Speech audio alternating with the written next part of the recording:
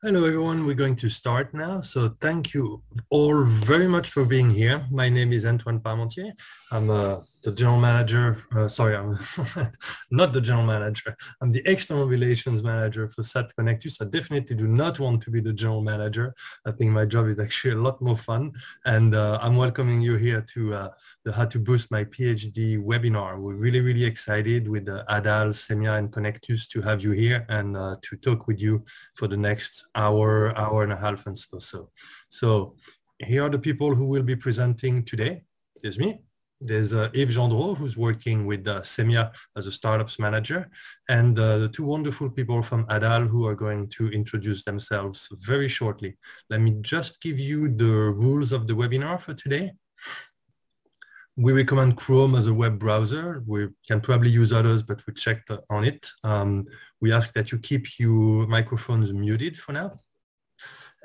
If you have any issues, please ask them in the chat. We have people who are checking it regularly and will answer you probably in the chat by private message as well.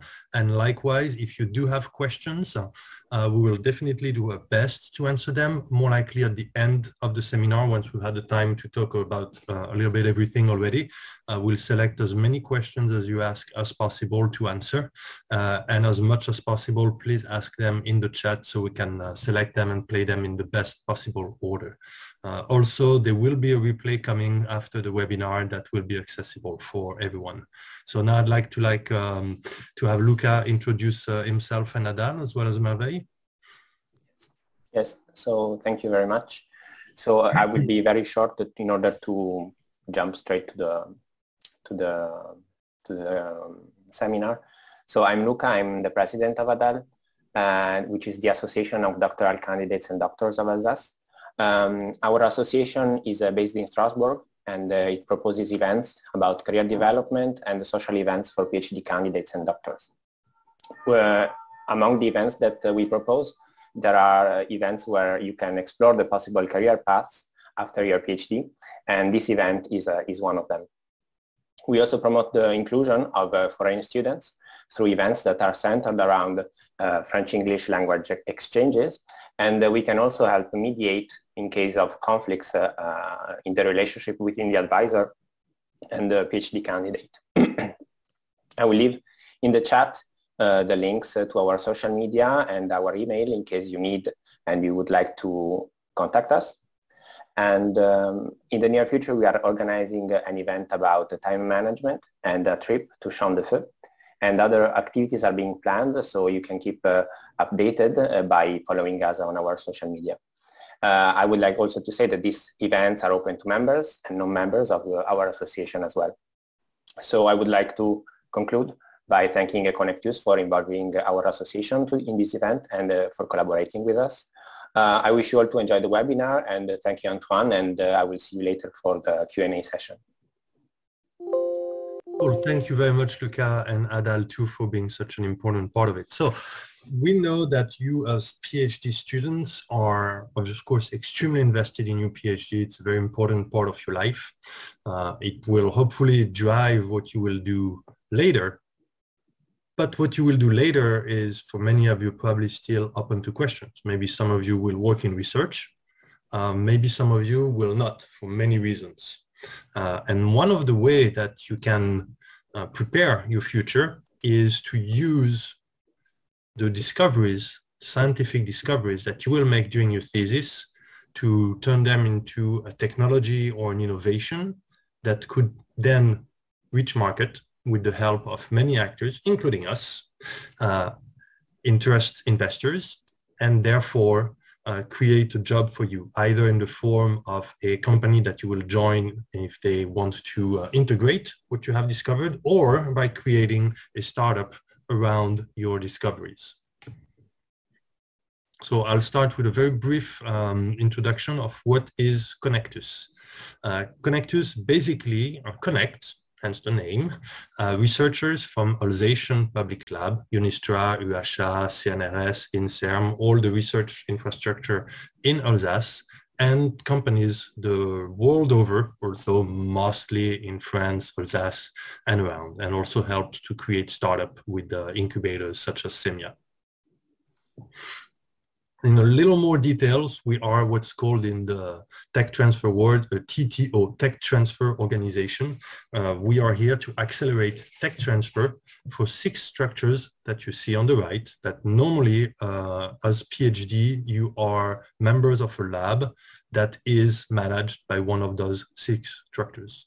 Even though we're a private company, they're all our shareholders, so we really work at the service of researchers to help them bring the innovation closer to market. So I will give you a little video to understand a little better and probably a little more fun than what I'm talking about, to let you see what we do for researchers.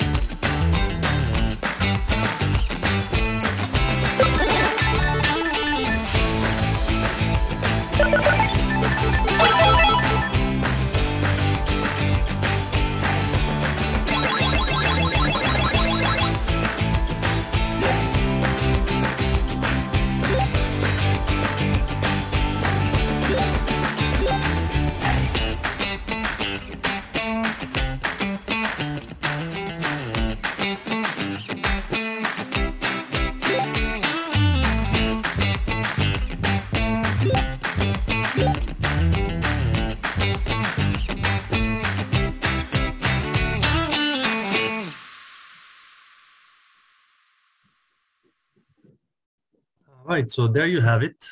That's how Connectus can help researchers.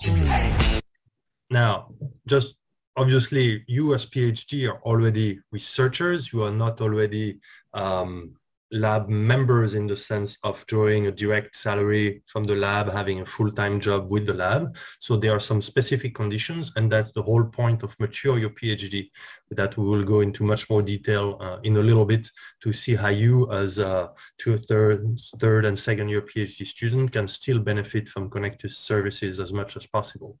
But to summarize, what we do is we help protect the researchers' discoveries. We can finance the innovative projects that have market potentials, therefore adding economic value to the research and guiding the researchers to the industrial world to either create a startup or transfer that innovation to a company. The advantages are twofold. It brings money back to the researchers and the lab, and it also creates more demand from the industrial world and therefore more interesting research challenges. Now, just final word on this. We only work with researchers who want to. We don't force anything when it comes to research. It's only on a voluntary basis, but it's always really, really interesting because it opens up the research results in a very interesting direction. So very briefly, that we have a bunch of expertise that obviously not research at Connectus. That's your job. We are more support for intellectual property, patents, know-how, and other means of protecting your inventions, investing in the innovation project so that we can transfer the technology. And what we mean by that is that you still, the researchers and the universities and the labs still own the technologies most of the time, but we grant a license to use it for the startup or the company. And if it's a startup, normally it's what we call a deep tech startup because it's often a disruptive technologies. Not always, but most of the time, we're going to work in quantum computing, we're going to work in advanced green techs or human sciences fields that lend themselves to that. As you will see a little later, we have a couple of examples. And we help you, of course, to find the right companies and potentially the right startup managers for you to work with. Lastly, don't forget, keep in touch with us. We are very active on LinkedIn, Twitter. You will see lots of news of what we post. So we strongly recommend that you go take a look. And if you want to subscribe, that's even better. So you can really stay up to date with Connectus information and news. So now I'm going to pass the microphone over to Yves Gendreau from Connectus and Semia, who's going to introduce you with an interesting story of a startup. Hello, everyone. Thank you, Antoine, for this introduction. First of all, just quick words to introduce myself.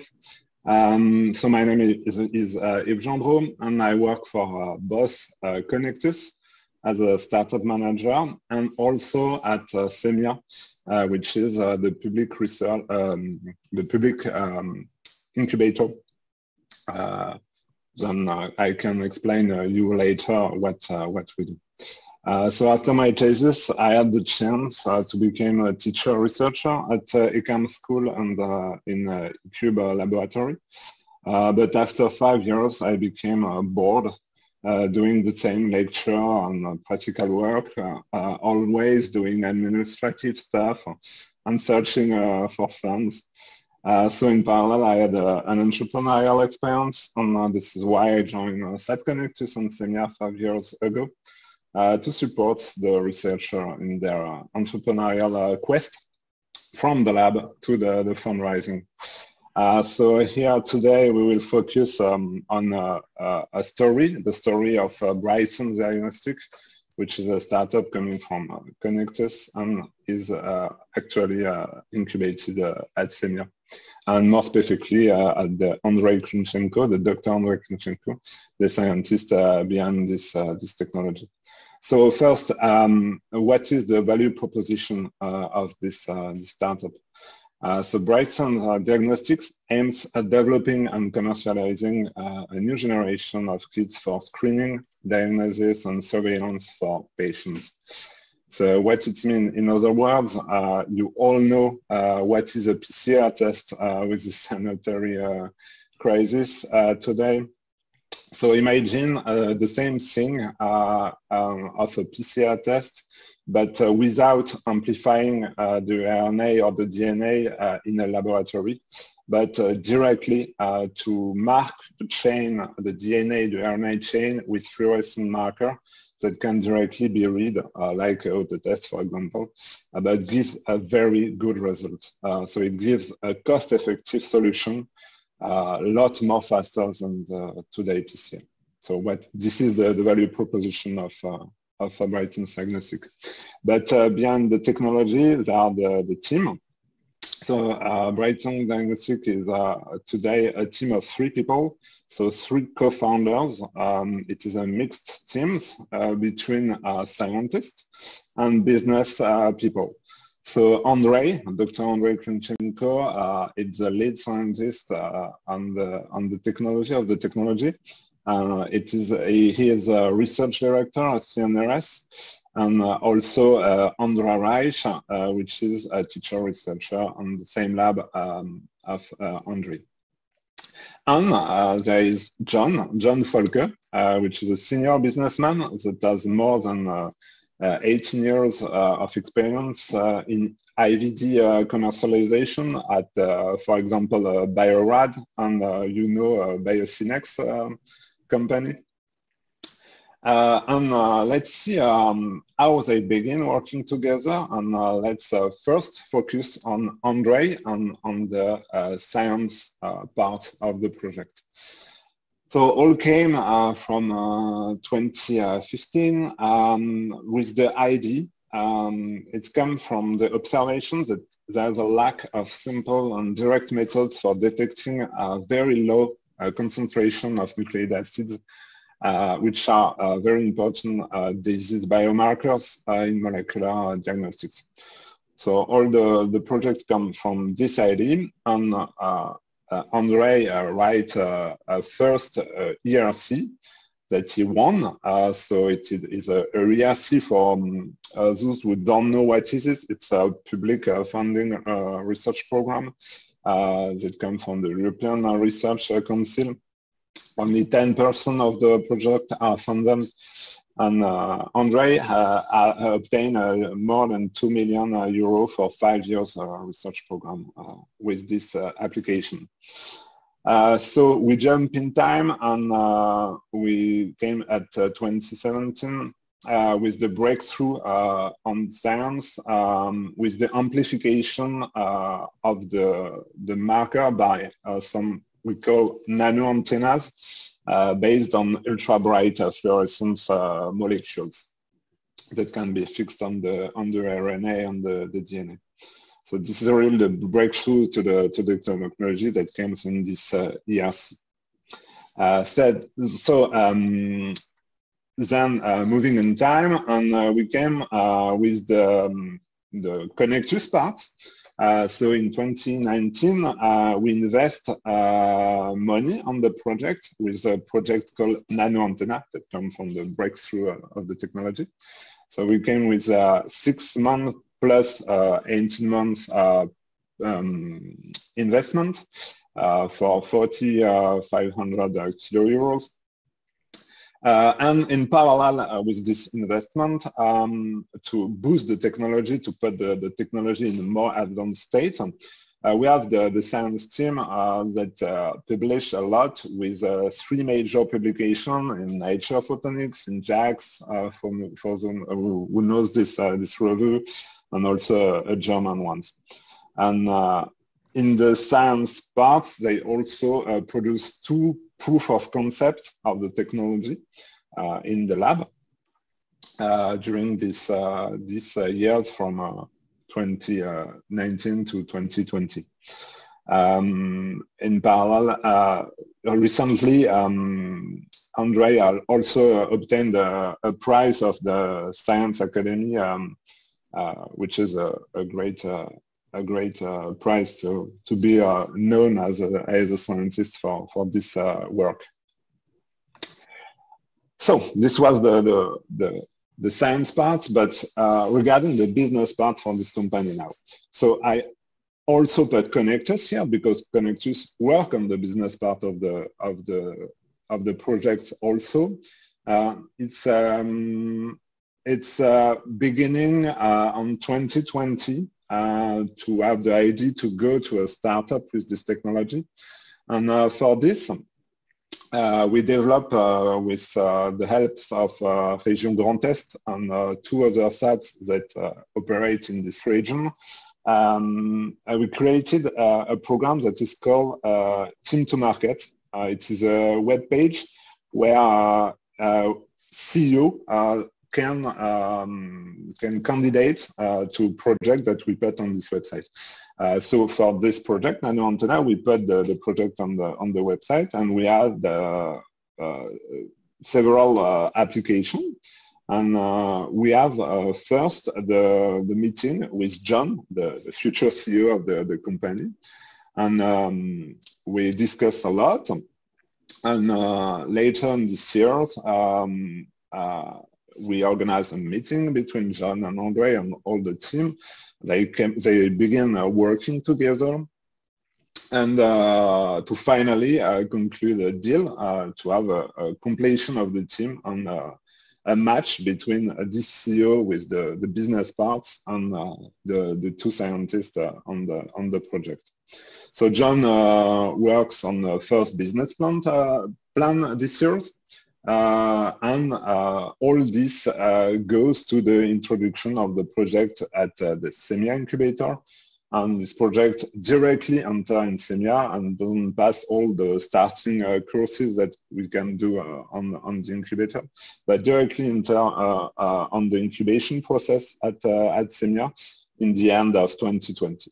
And we begin the support at SEMIA in a hard way, because we directly support the emerging company in the iLab contest, which is the #1 contest in France organized by BPI, the innovation contest with cash prize and also a big focus on the project in a national and international way. So the chance that is that finally with the support and all the work done by the team, Brighton Diagnostic became an iLab winner this year with the support, and all this goes to the launch of the startups in the end of 2021, with also the technology licensing from Connectus to Brighton Diagnostics. And we are today in 2022, and what is here today, we have a good media coverage for this project in a local media like Dernière Nouvelle d'Alsace, but also in national specialist press like Biotech Info, but also in more generalized press like Madines, which is very good for the project. And also for us.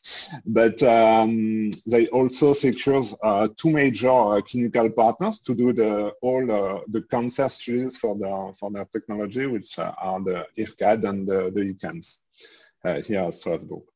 And we finished the timeline with the first product, which will be on the market, if all is good, this year, on the end of 2022, and next products on the 2023 year.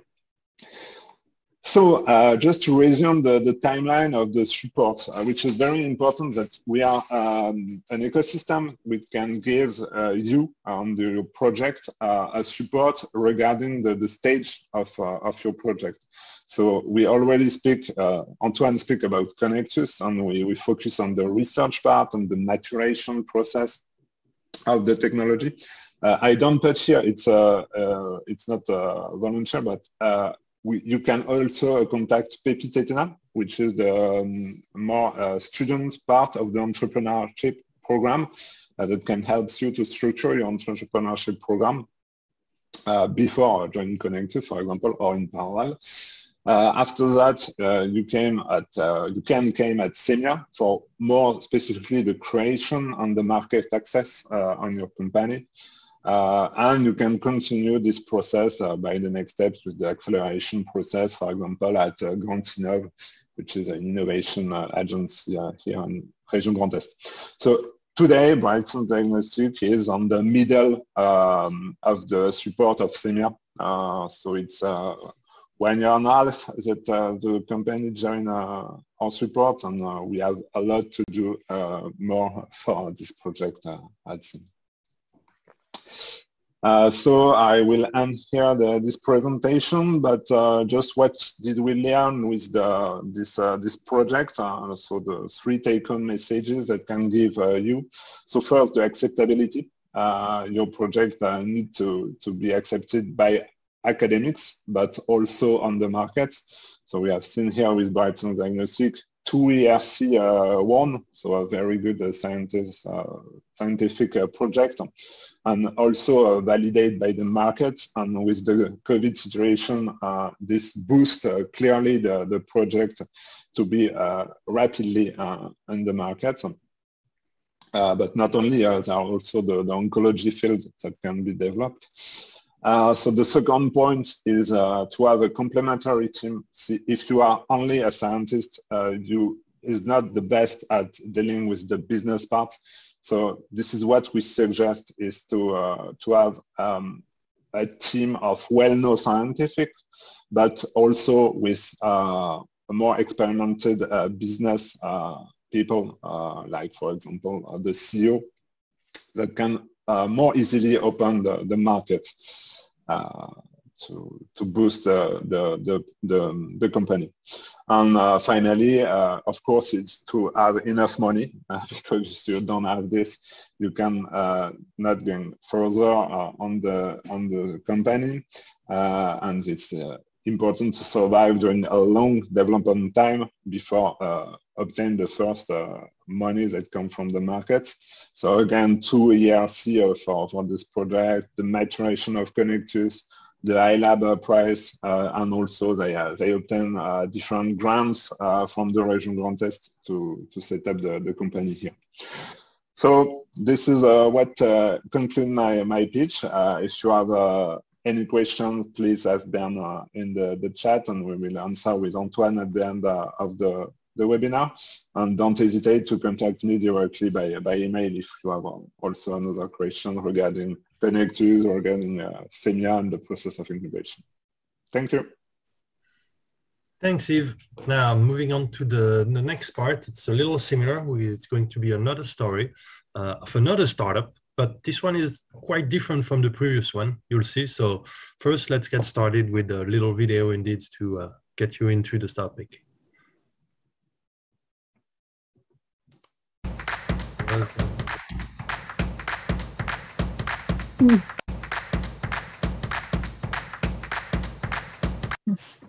Sorry.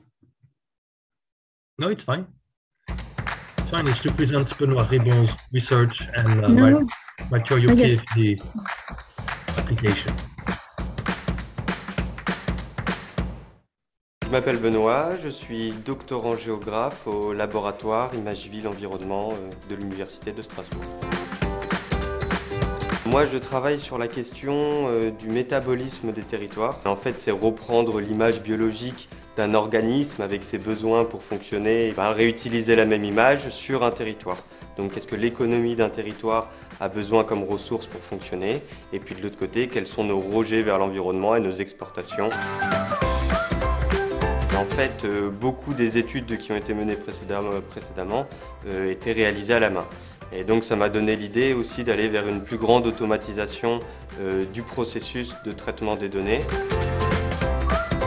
C'était un dossier effectivement qui demandait de présenter à la fois son projet et puis peut-être aussi d'insister sur ses compétences personnelles. Donc là, l'exercice est un peu original, mais c'est un peu de se lancer des fleurs pour montrer pourquoi on est capable de porter ce dossier. À travers le projet, il y a plusieurs perspectives qui sont intéressantes pour moi. À la fois, on va dire, un accompagnement technico-administratif, notamment en lien avec la propriété intellectuelle. C'est loin d'être mon quotidien, donc c'est profitable.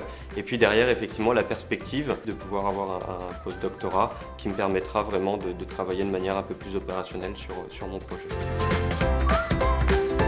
Moi, ce que j'espère, c'est que le logiciel que je développe pendant cette thèse, que les utilisateurs le trouvent pertinent et qu'ils l'utilisent pour vraiment améliorer cette connaissance de nos territoires. Est-ce que vous êtes prêts à vous lancer sur le lancement d'une start-up ou similaire pour justement monter un projet économique? Et si la réponse est oui, et que si pendant votre projet de thèse vous pensez effectivement que ça peut donner lieu à une application concrète, je pense que c'est les critères qui sont suffisants pour candidater au projet, donc ça mérite de se lancer. Enfin moi c'est sur ces critères que j'ai décidé de me lancer et je suis là aujourd'hui, donc c'est probablement que c'était les bons critères.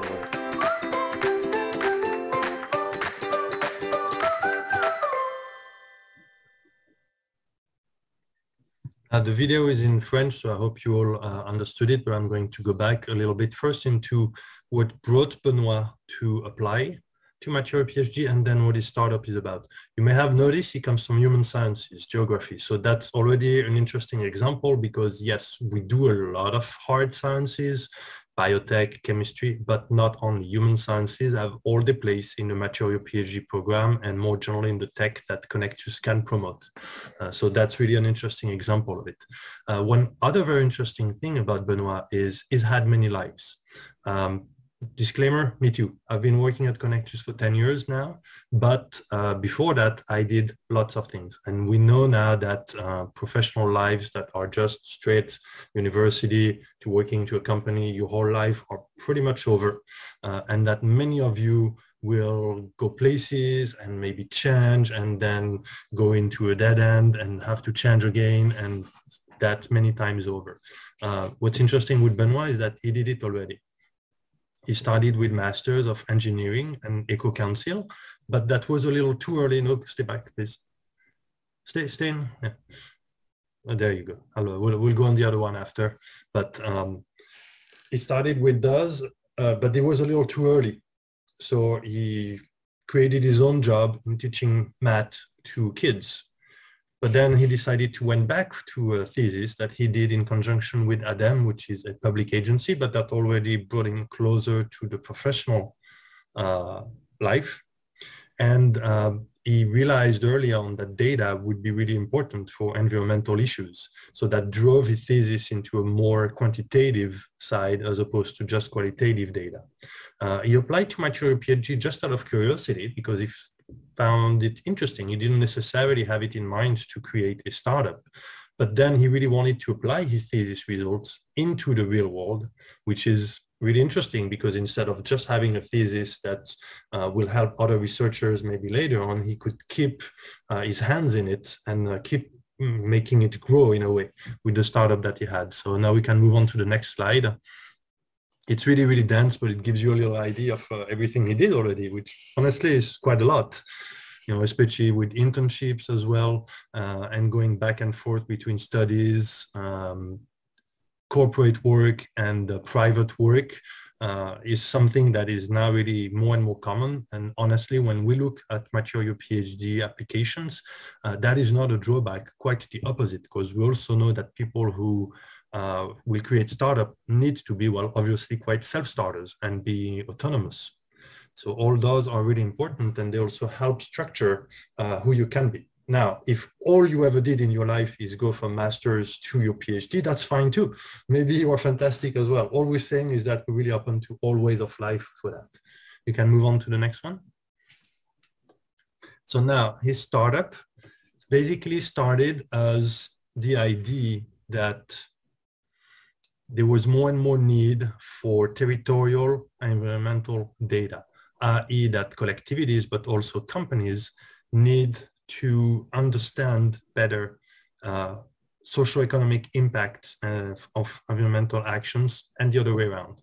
However, many of those studies were often done by hand, meaning that you were just accumulating some data, putting them yourself in kind of an Excel spreadsheet and going from there. It was very artisanal, you would say in French.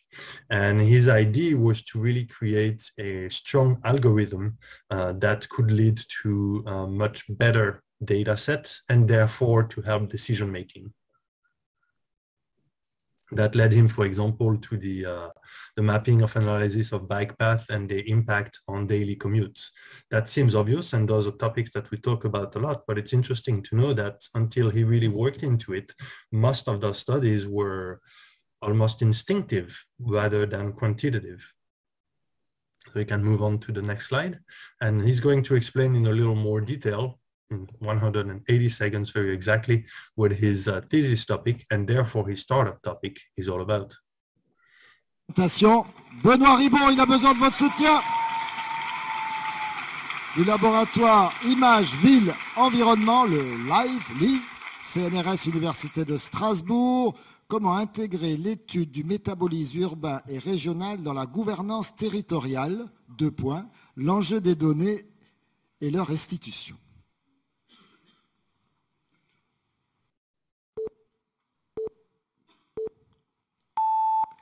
J'ai un animal de compagnie, une petite chatte qui s'appelle Chiara. Chiara, je lui donne tous les jours environ 50 grammes de croquettes. Une fois ingérées, ces croquettes vont se transformer dans son organisme et libérer les nutriments et l'énergie qu'elles contiennent pour lui permettre de rester au top de sa forme. À la fin du processus, il reste quelques déchets que Chiara évacue sous forme de petites crottes. La quantité d'aliments ingérés, la façon dont ils se transforment dans l'organisme et ce qui en ressort, tout ça, c'est ce qu'on appelle le métabolisme d'un organisme. Mais moi, je ne suis pas biologiste. Je n'étudie pas les organismes vivants. Je suis géographe et j'étudie des territoires, des villes, des régions, des pays. Et même si ces territoires n'ont pas grand-chose à voir avec Chiara, ils ont, eux aussi, un métabolisme. Imaginez une ville comme un gros animal dans lequel nous serions tous en quelque sorte des globules. Eh bien, pour que ce gros animal-ville imaginaire puisse fonctionner, c'est-à-dire pour que l'économie tourne, nous devons mobiliser des ressources, des aliments, du bois, du pétrole, des métaux, etc., etc. Nous ne mangeons évidemment pas vraiment toutes ces ressources, mais nous les consommons, les transformons et les rejetons, tout comme Chiara consomme, transforme et rejette ses croquettes. Si je veux savoir ce que Chiara consomme, ce n'est pas très difficile. Il suffit de peser ses croquettes avant de les lui donner et d'espérer qu'elle ne mange rien d'autre en cachette. Mais pour savoir ce que consomme ou rejette un territoire, la tâche est autrement plus complexe et il y a beaucoup de données à rassembler. La production agricole, l'extraction minière, les rejets vers l'air, vers l'eau, la mise en décharge, le transport de marchandises et bien d'autres. Au total, toutes matières confondues, ce sont plusieurs dizaines de millions de tonnes qui circulent chaque année sur un territoire comme l'Alsace.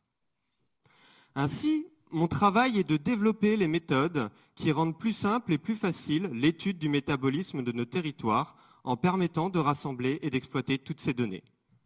Pour cela, mon ordinateur est un serviteur très utile. Après avoir identifié le type d'information qu'il faut manipuler et développer un programme dédié, je suis désormais capable de gérer de grandes quantités d'informations. Cela me permet de répondre plus facilement à différentes questions à partir de données brutes. Qui consomme ou rejette quoi, où, quand et en quelle quantité. Je serai un diététicien qui veut mettre Chiara au régime, je me poserai les mêmes questions. Mais ce n'est pas Chiara qu'il faut mettre au régime. Ce sont bien nos territoires qui consomment trop de ressources, en tout cas plus que ce que la planète ne peut renouveler. Ainsi, avec mon travail, j'espère créer les outils qui permettront à un nouveau métier d'exister. Une sorte de diététicien du territoire qui trouvera le régime adapté pour que notre économie puisse continuer à fonctionner durablement. There you have it. So now that explains really what he does. There again in French, so I hope you all can understand. One other thing that I want to mention about Thomas, so I'll start basically by the end of my conclusion, is that he told me, and that was very interesting, that one reason he decided to create a startup is because he wanted to keep control over his work-life balance. And being his own boss in a way, or at least participating in a startup in which he had created, he had really brought the tech, was a way to do that.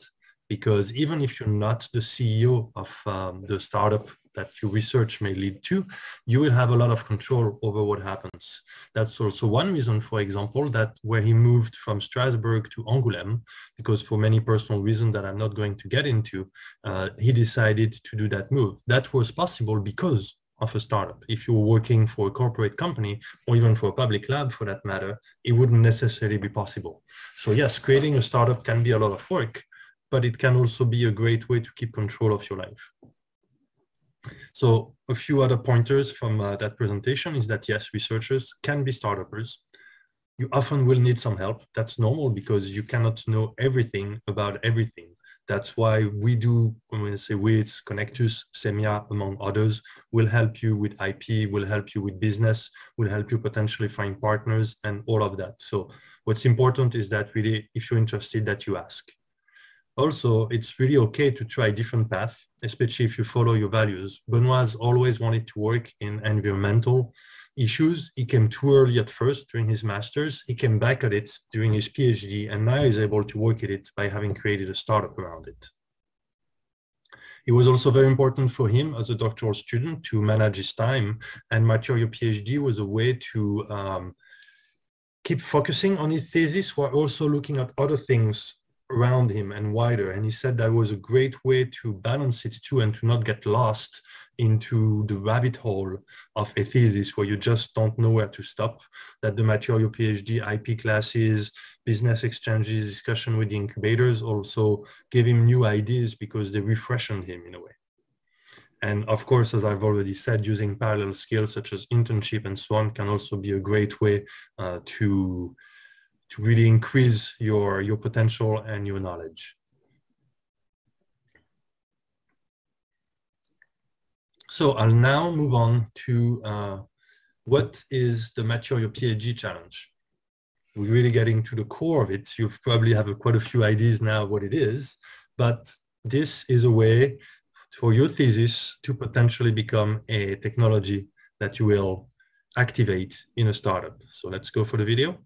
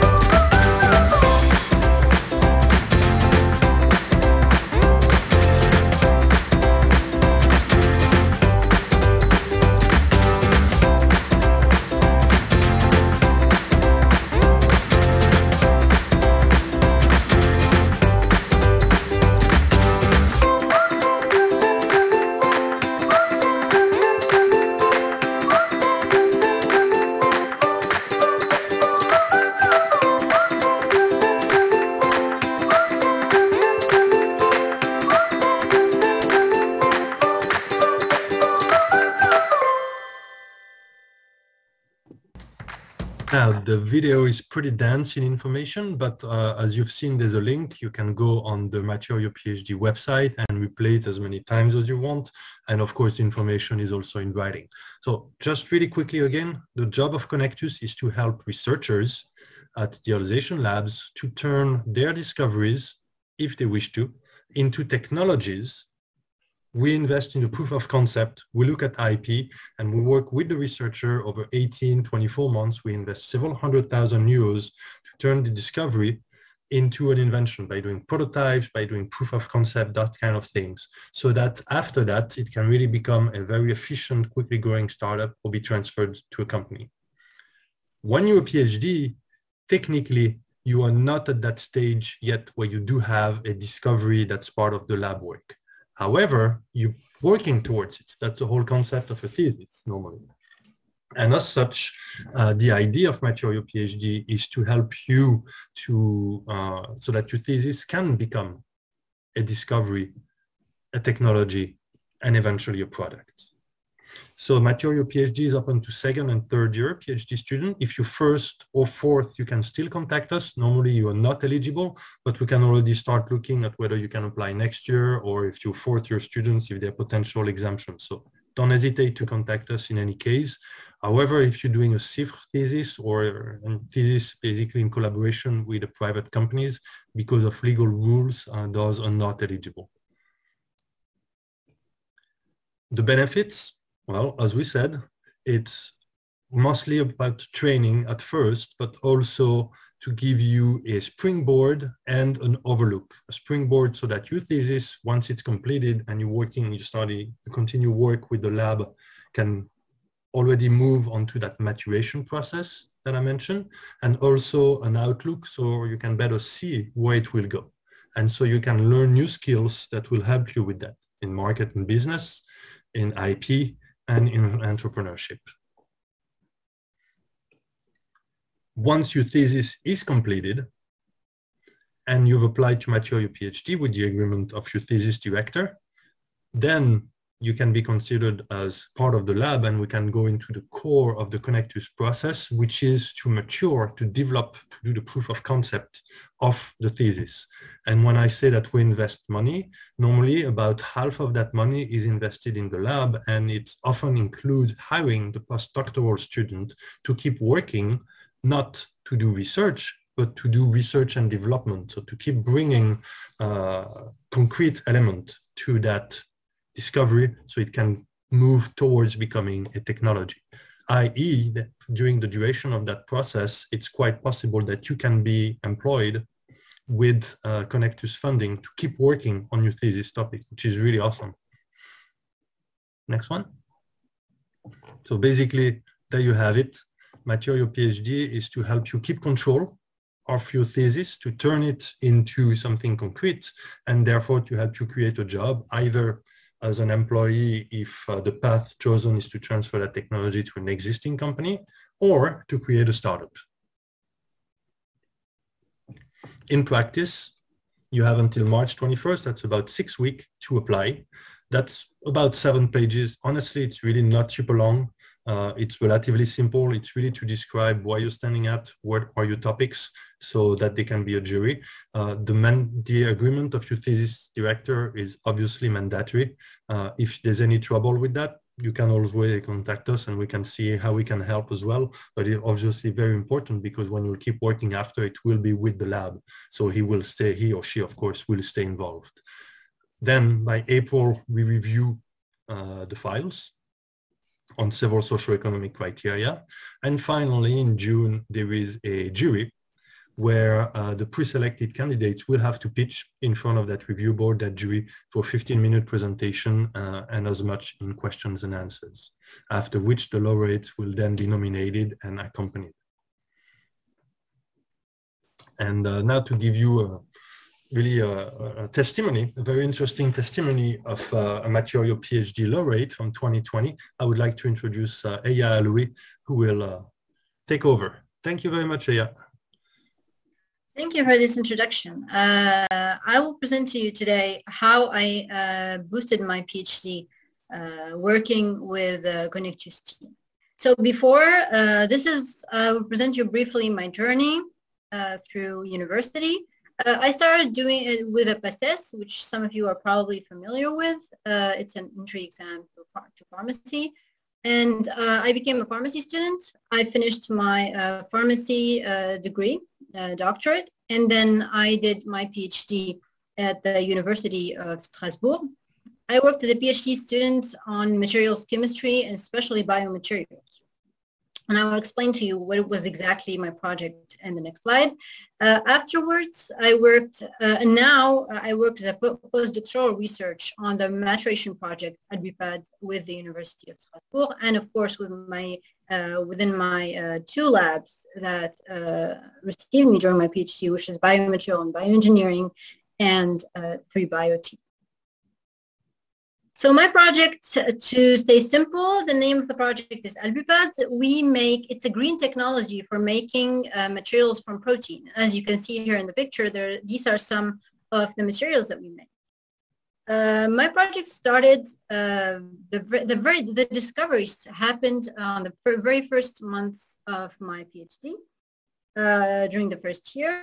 Afterwards, we had very, very interesting results. So by my second year of PhD, we had the first contact with Connectus. And this is when the magic happened. This is when we started seeing I started seeing my results, instead of being just results to be published, to a potential product that can maybe someday, hopefully, land on the market. By the beginning of my first year, we already had submitted our patent. And by the end of my last year, third year of PhD, I did the Mature Your PhD challenge, which I will explain to you later how it went exactly. At the same time, AlBUPAD started after our contact with Connectus and the IP filing, the pre-maturation project, which Connectus actually financed my project with this pre-maturation phase. that allowed us to work more on the proof of concept. And that also allowed that today we are on the maturation phase and we are pretty advanced thanks to the help of Connectus. So why did I mature my PhD? For me personally, I wanted to push my project to grow. My project was like my child. It was a discovery that happened in my lab that I came across. And I wanted to see this project grow and leave potentially the nest of the lab and become a potential product that can actually help people. I also did this project because this challenge because I wanted to challenge myself and learn, because my comfort zone is science. I like to do science, I like to do experiments, and I think all of you. But there's a little bit of excitement and fear when it comes to things that I don't know, such as being an entrepreneur, and I wanted to challenge myself and learn. I also wanted to confront my results to business experts, because we tend to present our work all the time as PhDs in front of other scientists like us. So I wanted to present it in front of business people and see how they think, what they think of this potential discovery. I also wanted to take a first step in entrepreneurship. So how did I do it? I think the most important part is to have a PhD. That's the most difficult part about maturing your PhD. And I think all of you already have, you're doing a PhD, that's why you're here. The second important part is to have an idea, to have this idea and discuss it with your thesis director, with your supervisor. This is really important because you need to establish this trust and transparency with your supervisor, and he's going to be supporting you. You need his support to push your project to grow and turn this idea into actually a project. The fourth step is to meet with Connectus, which happened very easily because, from my own experience after the fact, now that I've been a postdoc for like more than a year, Connectus is one of the best in France, if not the best. And the lucky part is that Connectus are very, very involved in our life as PhDs, and you will see them. You will have courses by Connectus people. For example, the courses about IP. You will see them. You will see them somewhere, and they're very open and easy to talk to. So this is these 4 steps happened. Then in the next slide, I was just like you today. I prepared my application file. So I thought about what application is for my materials that are made entirely out of protein. What is the market? And just thinking of these 2 things is very, very important because it pushed me away from my comfort zone. It's also important at this step that you don't forget to address IP. It's very important to start talking about your IP to protect your invention and protect your results, of course, before communicating and before publishing. And this is very important.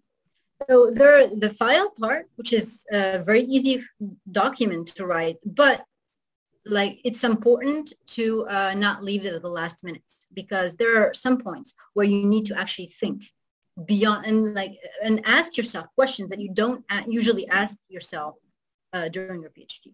The second part is to convince the jury. This is a beautiful person trying to convince the jury. The jury is very nice, and they have very, very good questions for you.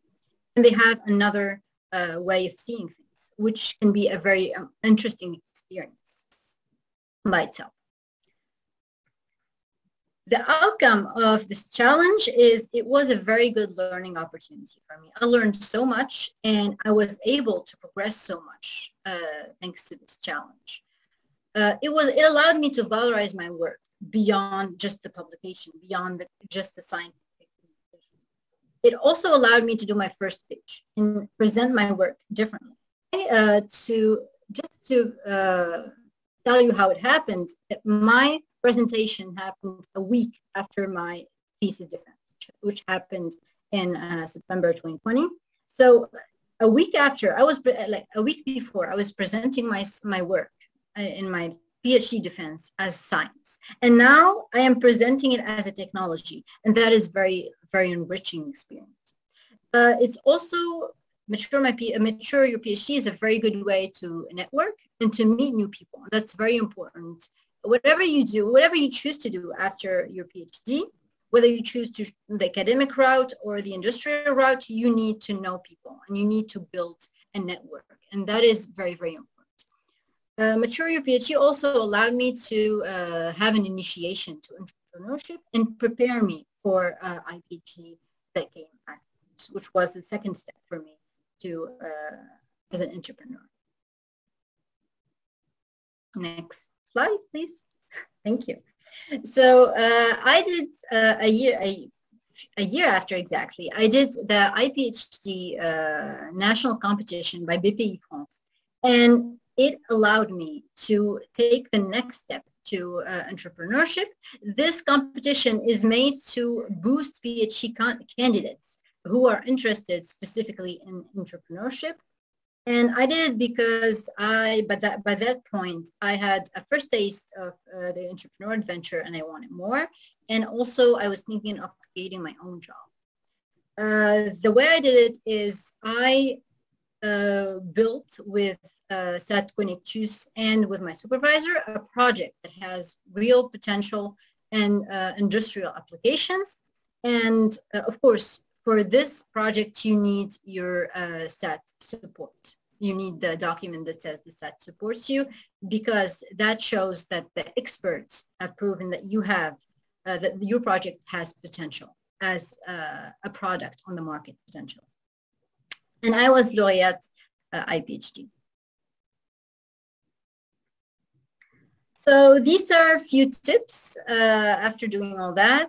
These are a few tips for you. Maybe if you're interested in doing this, this challenge, make sure to have the support of your supervisor. This is very, very important because you are going to work with your supervisor, because your supervisor has a lot of insight. Yes, he is probably, in my case, I was very lucky because my supervisor already is working with startups.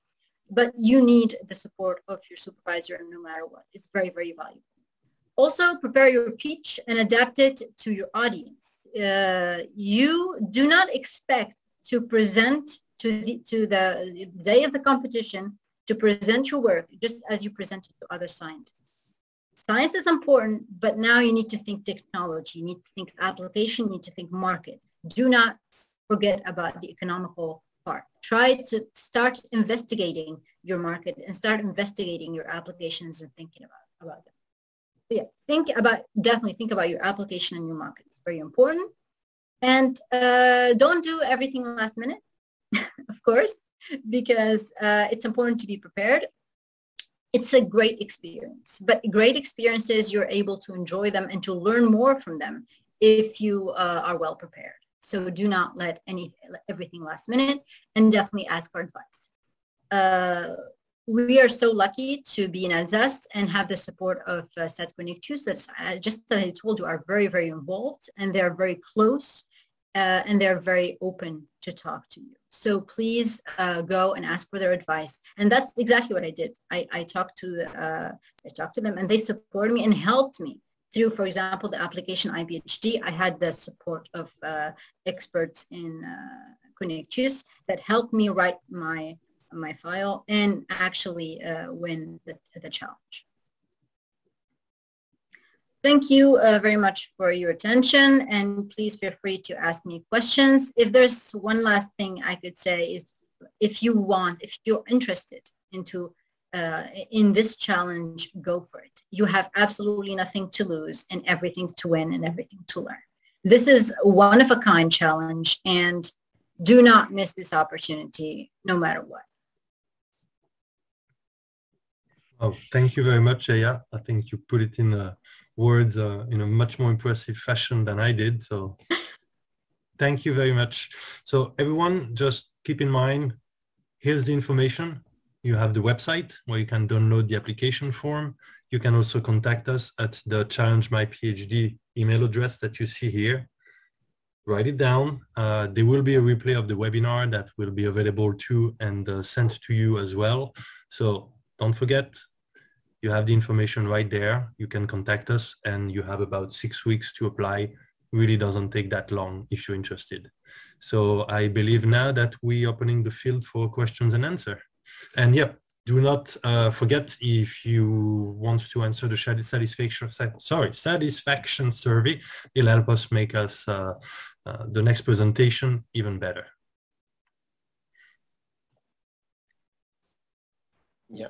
So there was one question by Quentin, who asked if it does always take 6-7 years to create a startup. I think he was referring to the example that Eve made before.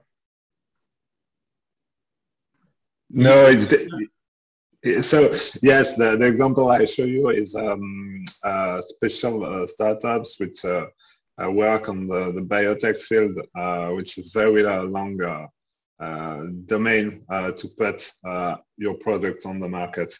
For example, with the regulatory affair, when you add a new molecule, it takes at least 8 years to put the molecule on the market, because you need to take preclinical studies, clinical studies, and so on and so on.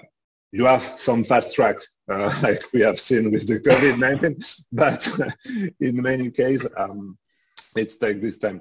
But it's not always as long as 7 or 8 years. It depends on the technology you work on. For example, the example of Benoit, for example, he did a thesis from 2016 to 2020, was a laureate of material PhD in 2019, created his startup in 2021, and it's now sustaining his job, and he is considering about growing. So it create, in his case, he already had the algorithm, you had to feed it data. So it was really a matter of creating the company and getting to work. Yeah, you have all the startups that works on the digital field for services or with algorithm, a simple algorithm, not a very complex IA with GAN and so on, but you can put it rapidly on the market. So this type of project are called go-to-market for some reason. But in fact, if you work on very green tech, industrial, pharmaceutical products, it will take longer.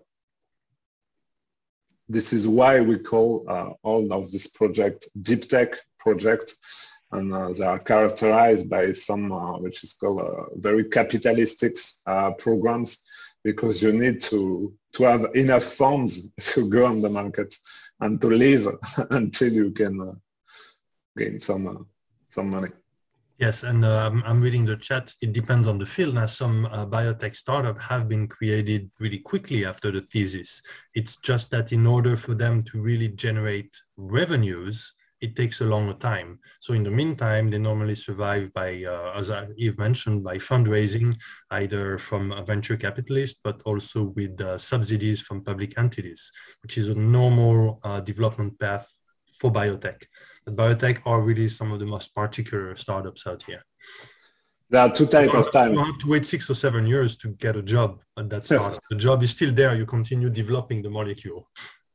Yeah, there are two types of time. There are the time before startup creation, which is more focused on the science part, the research part, and not the development part. And there is the time when you create the startups. And you need to focus on the product and to transform really your research into a real product.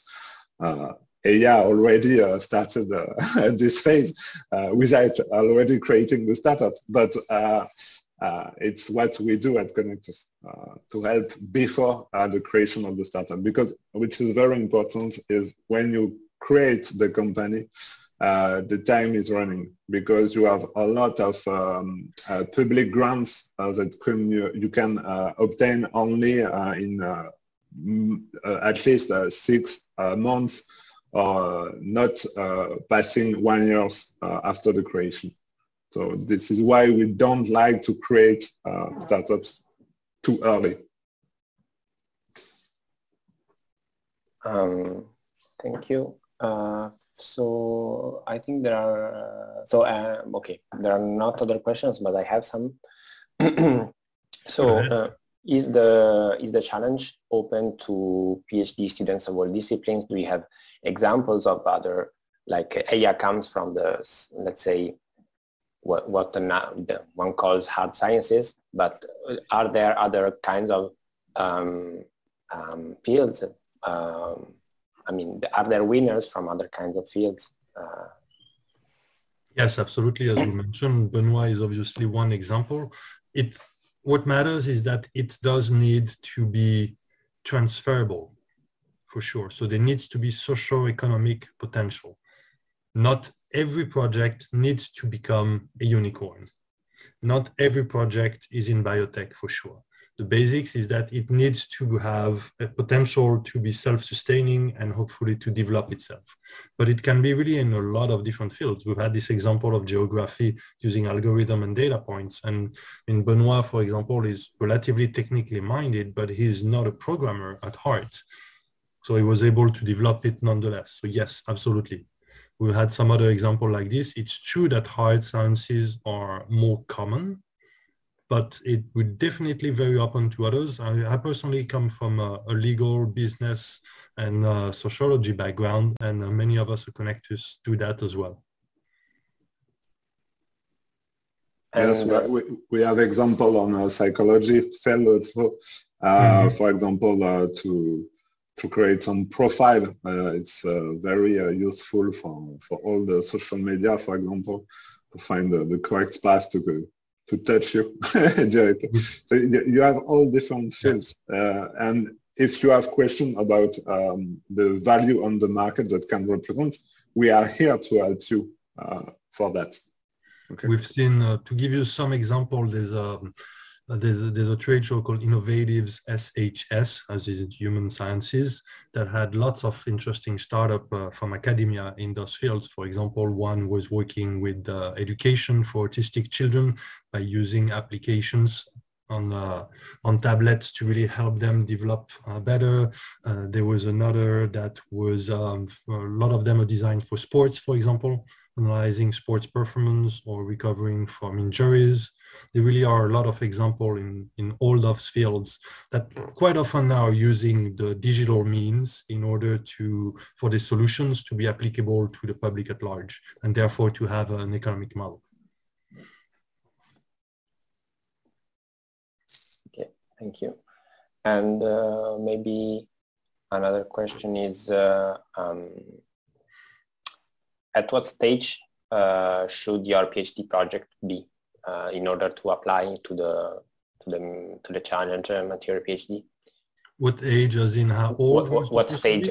Sorry. Stage. Yes. Well, normally it's second or third year of the thesis, because at the first you are normally just starting it, so it's also quite difficult for you at that stage to have results that are strong enough to justify applying yet. While second and third year, normally you are really in the middle of your work, you know pretty much where you're going to be headed, and at the same time you still have enough flexibility in how your thesis could evolve, so that it's a perfect time for that. I don't know, AI, if you want to add something.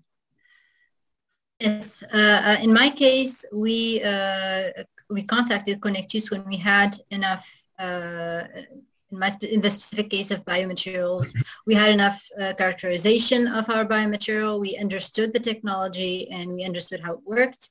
And we also had the first in vitro in cells biological results. This is when we actually contacted Connectus. It depends also on the previous work of your research team. If they already work on the field from 1, 2, or 3 years earlier than your PhD? No, absolutely. In my case, absolutely not.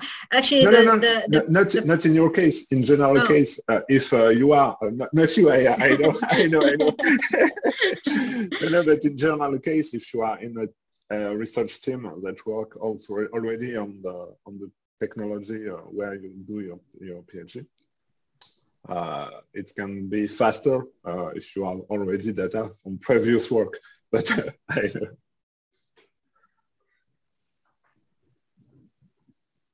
And But for the challenge itself, of course, I mean, Aya applied to the challenge after that she had so she contacted you before actually applying to the challenge material PhD.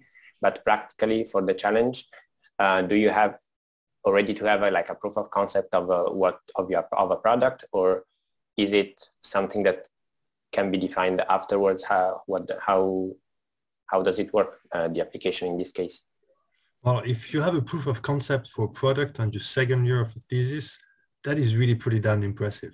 So no, we're not. If you do, by all means, absolutely apply. Like you have something already amazing. Most people will, and that's perfectly normal, take a lot more time. And normally a thesis is not even about getting a proof of concept. It's more an idea that could then become a proof of concept later. And that's what we're normally looking for. That's at this stage. But we can do also a direct transfer. If you have already the product, we can do the transfer to a company. So with you, of course. So don't hesitate to contact us with this, but not for the challenge. And is it possible to contact you through the email of Challenge My PhD to have an appointment to discuss the project of the PhD student, and if it is feasible for the challenge material PhD to? I'm not sure I understood the question. Can you just repeat it? If it is possible to have an appointment with someone from Connectius to discuss about the project, and if it is applicable, and if you can apply, let's say, to the challenge material PhD. Depending how many, I mean, we'll answer as much as we can. I'll be honest, if we have hundreds of queries, we may not be able to answer everything. And in that case, the best idea is actually to apply. Worst case scenario is that you will have spent 1 hour or 2 hours filling out the form and you're going to be rejected. That's really the worst case scenario. But it's always better because there's a high chance that you may be accepted and that it may lead to really interesting things. If you have doubts on how to do it in particular, yes, by all means, do contact us rather than pushing it aside and not finishing it. That would be our advice. But we made it really as practical and quick to fill out as possible. The idea is not to generate hours and hours of extra work and research, but more really to pour a little heart into it, but not much time.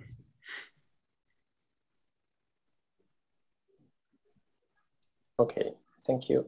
But I encourage you to put your questions in the chat if you have any. On my side, I had my answers. Thank you. We don't bite, so don't hesitate.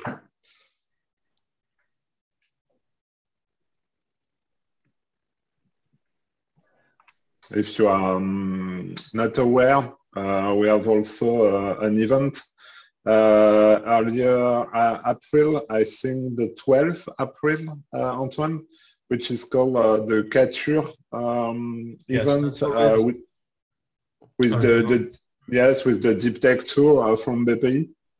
It will be I think a good event to do. It's after the closing of the application, of course, but I encourage, if you are interested in this world of entrepreneurship. It's a one-day event on April 12th. You can mark your calendar, and it's called Innovation Day. I will look and put the link in the chat while we talk.